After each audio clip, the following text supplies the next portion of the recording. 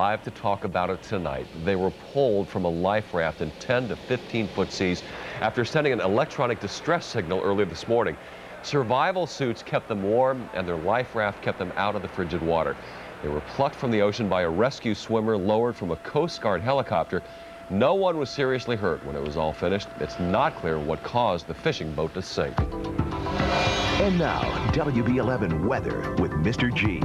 All right, everybody, just check the latest computer guidance, and there are 2 computer runs coming in right now as I speak, and they're still going for light snow developing around here Thursday night. Snow is likely on Friday. It's going to end Friday night, but they're beginning to lift the amounts. We'll talk about it. Outside the Midtown area on a dry night and a pretty night at 27 humidity, 37 northwest, 10 split high and low, 37 and 27. The normal this time of year should be right around 38 degrees. Do you like the 28 and 23 in White Plains? Skip it over to Allentown, Trenton, Wrightstown, Belmar, Newark, Hoodie-No, and Andover. Everybody, water goes frozen.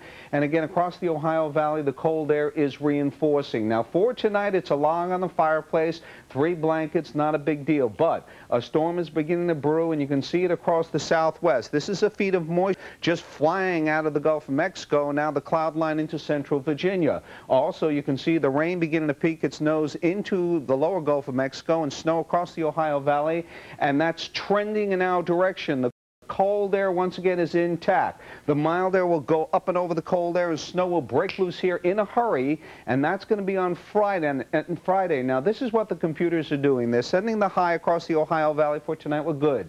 For tomorrow, it's a good-looking day. And now the track of the storm will be across the Tennessee Valley. But the latest computer is beginning to lift this baby a little further to the north, and that will produce snow around here. And the first guesstimate on this is the kind of system with snow amounts that will give us anywhere from 1 to 3 or 2 to 4 inches possible. We'll check on it as we go along. But it goes like this. For the remainder of tonight, I like that it's cold.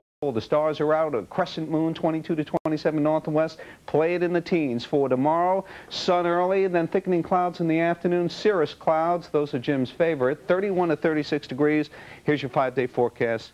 And it goes like, why are you smiling? You studied that in the 8th grade, right?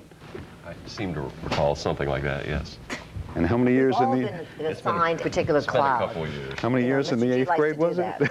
Thursday, sun and clouds. Again, it looks like a snowy Friday for the kids, couple of inches. We'll talk more about that tomorrow. All right, this is the cruelest month, especially if you're not a basketball or hockey fan in sports. February. Sal is going to make it compelling for you nonetheless. That's right.